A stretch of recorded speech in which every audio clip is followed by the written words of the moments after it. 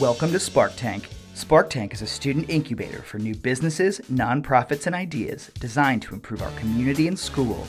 Today in the Tank, we have two groups of entrepreneurs looking for advice, mentorship, and money to bring their creative partnerships into the marketplace. Let's meet the judges.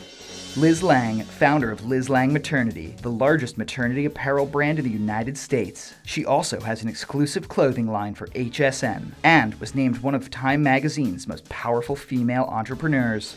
Dave Lindsay is the founder of Defenders, the nation's largest ADT security dealer, plus the Super Service Challenge nonprofit, which has raised over $15 million for local charities. James Chang is a portfolio manager at a $28 billion family office, focusing on public and private equity investments primarily in the Asia-Pacific region. First into the Tank, we have Kate, who will be presenting us with a plan to evolve her 10th grade personal project, a Harry Potter-themed magazine, into a club for publishing fantasy magazines right here at school.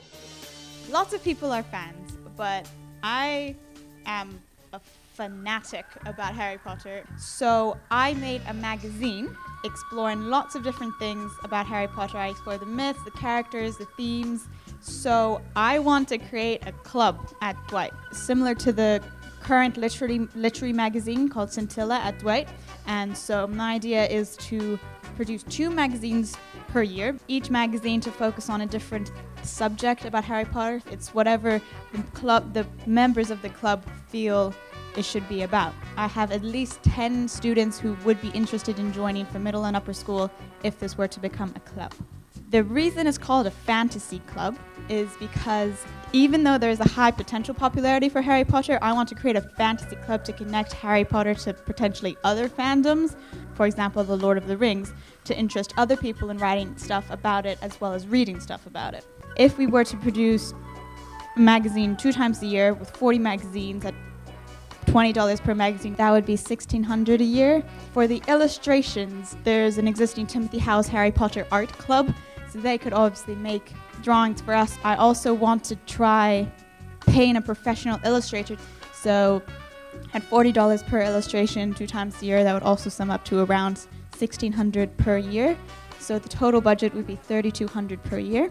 So we can't sell the magazines if we make them because lots of the words are copyrighted, but we can share our knowledge of Harry Potter and other fandoms beyond the Dwight community. Thank you.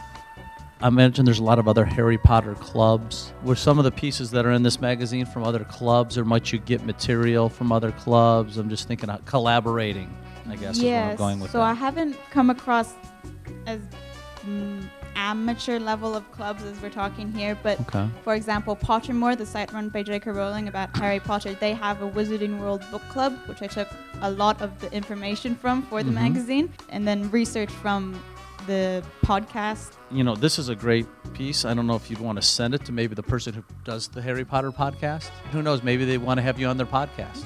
I'm just thinking of networking and getting this in more people's hands. I totally get what you're saying about not wanting sort of very amateur looking art in your magazine, but if it really is sort of for the Dwight community, I guess I was thinking there could be something very nice about really mostly using Dwight artists, and that might save you a bit of money, but great job. I would echo particularly Dave's comments around thinking about other ways to potentially distribute this content. I'm sure there's a lot of global Harry Potter fans. If you've got interesting, different content related to Harry Potter, if you can distribute it through some of the new mediums like live streaming or video or Instagram, etc., you might be able to develop a following and then actually, start potentially developing a revenue model on that. But, outside of that, it sounds like you put it, and it looks like you clearly put a lot of work into this. So, congrats. Next up, we have the governing body of the Dwight Business Investment Club joining us for their 4th and final time in the Tank. These 3 seniors are hoping to attain the 5th and final launch stage before graduating and handing the club off to the next generation of investors. So we've gotten funds from the Dwight Foundation. We've started investing, and we're here to present to you on our goals that we've either accomplished or failed and what the future is looking like for the club. So we actually went to lots of morning meetings and sent out lots of emails to get people from undergrades interested. We eventually gained around 7 people for the club. So for the future government, we want to ensure that next year we have a stable government that can take over the club and ensure that it continues to carry on. And so we had to institute a new system of co-presidents. In terms of goals reached, we set these goals during around the second or third stage.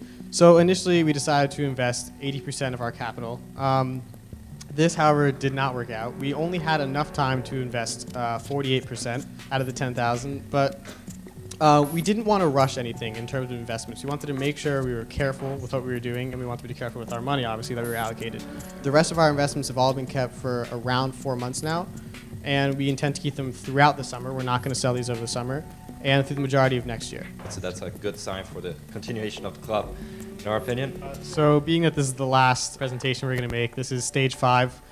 We'd like to thank all of the judges here and that have been here in the past for the help and all the tips they gave us towards making our club a lot better. We are proud that we were able to accomplish this much throughout this past year and a half, and it's been a really cool experience for us, and we definitely won't forget it. So thank you.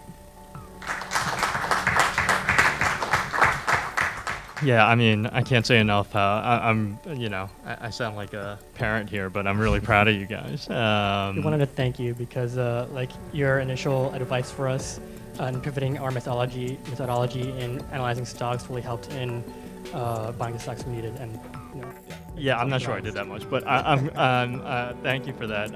I hope you guys continue to pursue this passion, even after you leave here, whether it's as a profession or a potential profession or whether it's for yourselves. I think investing is a great, you know, life lesson to have or life talent to have. So congrats. Major companies often have trouble sort of with succession plans, with what they're going to do when the founder can no longer be there. And you guys are young, and you handled it so well that you already have a team in place that's already investing, that's doing so well. I think that would have been a big question for me, like what is going to actually happen even with the best of intentions when the 3 of you graduate and leave for college. So I'm really impressed with that. Congratulations. It's been fun to walk through this with you guys. You know, I'm just so proud of you. And this is a legacy you've left to the school. You took something and revived it. You've improved it. You've left the school better than you found it. Thank you guys for that. Just a final thought. We're talking today about getting more students, and you guys have led the way again there, bringing an underclassmen to join the club. And we learned something from you there too. So kudos. Congrats. thank you. Thanks.